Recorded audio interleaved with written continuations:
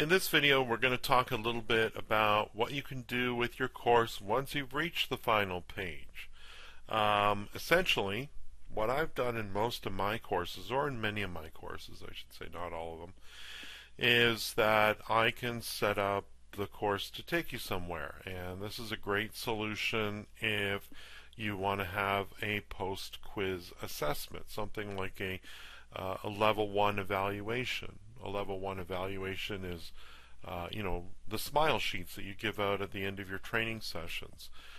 You can do the same thing for online courses as well. So at the end of this course, I might want to get the learners' feedback. What did they think of the narration? What did they think of the course? What did they think of the interactivity? You can ask all sorts of questions that will allow you to continually improve your courses. So that's something you can do. Another thing you can do is you can create a poor man's LMS. And what I mean by that is that one of the challenges that we face as instructional designers is how do we deliver our material unless we have $1 million LMS? Well, if you work for a big corporation, no problem. They probably have one. But if you work for, let's say, yourself, like many of us do, quite often people will say, well, can I see a sample of your work? Or, we just have a small group of people and we need to be able to track training results without spending, hundreds of thousands of dollars or even millions of dollars buying an LMS. So this is what I'm going to show you. There's a couple ways you can deal with this. So I have this course here.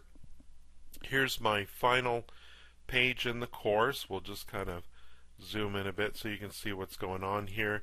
I have one of my customized quiz results pages here. I'll put a link right here for you to take a look at how you create one of those, but essentially there are two messages depending on how well you do in the course. So here I have a green box that comes up with a message that congratulates the user, and then of course I have the red box here to say sorry you weren't successful, please retake the course again. I display their score, their maximum score, their percentage, and then there's two buttons here at the bottom. One's the retake course button and one is the rate this course button. And you can do a few different things. The rate this course button is really just the continue button that is the default in Adobe Captivate 8. But I've relabeled it to rate this course, and I'll show you what's happening on the back end here. If I go into Edit and I go to Preferences, or alternatively Shift F8, I'm going to bring up the Preferences window. Give my slow computer time to do that. So I do two things, two steps here. Here on my quiz settings for pass or fail, pass is 70% for this particular course. If they pass, let them continue. Very straightforward. And that will display the continue button for all to use. If they fail, I'm going to give them 999 attempts. It could be in infinity, but I want to make sure that that there's an action associated with that. So if you uncheck infinite attempts, put it for 999 or some other number that's reasonably high enough that they probably won't take that course that many times. And then it allows you to set the action. So you can set the action to jump to a particular page or open a URL or do any number of things. This is what I want for this case. I want them to be able to retake the course essentially as many times as it takes until they get a passing grade, at which time I'll allow them to continue. Now, this is the last page of the course, so really, what I'm going to want them to do from the continue button, again, remember I've changed that to say rate this course, I want it to open up something I can track. And in this case here, I've come up with a survey. So let's go into Edit and Preferences, or Shift F8 for those that prefer shortcuts. And we'll go to the project start end section. and all my usual stuff that I do here. But for the project end options, I have an action. It's open URL or file, and then I have here, it's hard to see because they don't give you very much real estate to see the whole URL, but let me copy that, and I'll just open up a new window here, and we'll paste and go.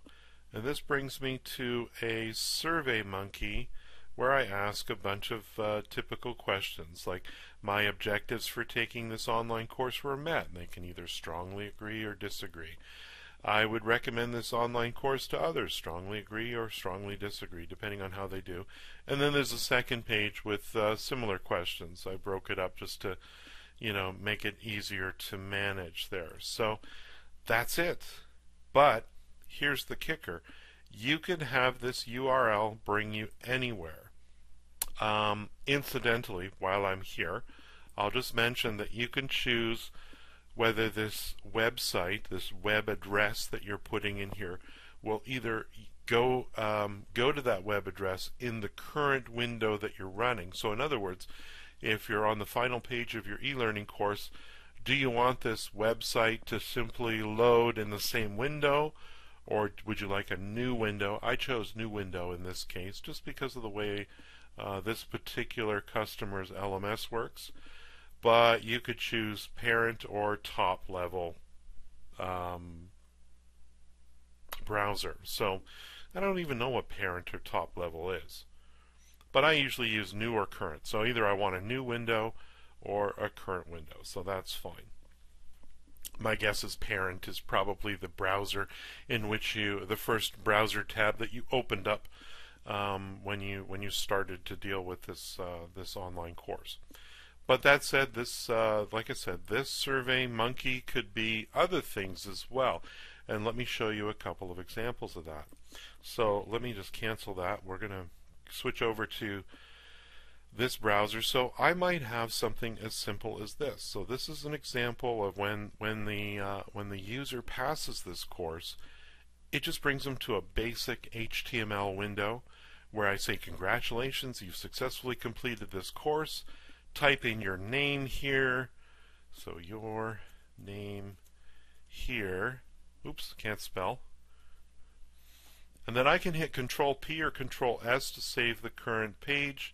Control P works better because then I get the name field filled out, and it shows that Paul Wilson completed this training on this particular day, and that's great. So that I can print this just by hitting Control P, and it brings me up my dialog box, and then I essentially get a certificate of completion, which I can then show my manager, and then he can say, well, that's great, you completed your training, fantastic job. In other words, a completion record, kind of what an LMS does, but a little bit more manual and certainly less expensive than buying $1 million LMS. So I'm just going to cancel out of that.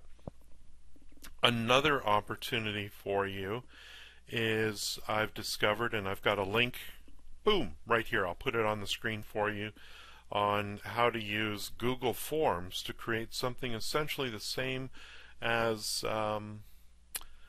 as the SurveyMonkey. But the advantage of Google Forms is that if you have a Gmail address, it's automatically included with your Google Drive, and of course you can access the feedback in essentially a nice little Excel spreadsheet. Well, in this case it's Google, whatever their spreadsheet tool is called. I can't recall right at this moment, but here I can look at, there's a timestamp, and I get, strongly agree, all the feedback that I've received, plus any additional comments like Paul Wilson thinks this, oh, that's not good. Well, normally, of course, I get really good feedback, so we'll just ignore that. Sorry, that name is Google Sheets. That allows you to open that up there. So this is a great way. You can also, there's nothing to say that you couldn't do the same thing and actually have a quiz here. Now, of course, you won't be able to give instant feedback to the user, but, if you don't mind manually marking tests like teachers from the old days used to do this, You can actually check, maybe have a field for a person's name and the answers that they've provided to all of these questions, plus even do essay questions, that sort of thing. And then, of course, you can report back to either the organization that you're working for on what kind of results that your students got, or report to the students themselves. So hopefully you like this. Hopefully you like this tip, guys. If you think this is a great idea and something you think you could use, by all means give me a thumbs up. And if you like these types of videos that you've seen here today and want to see more, don't forget to subscribe to my channel.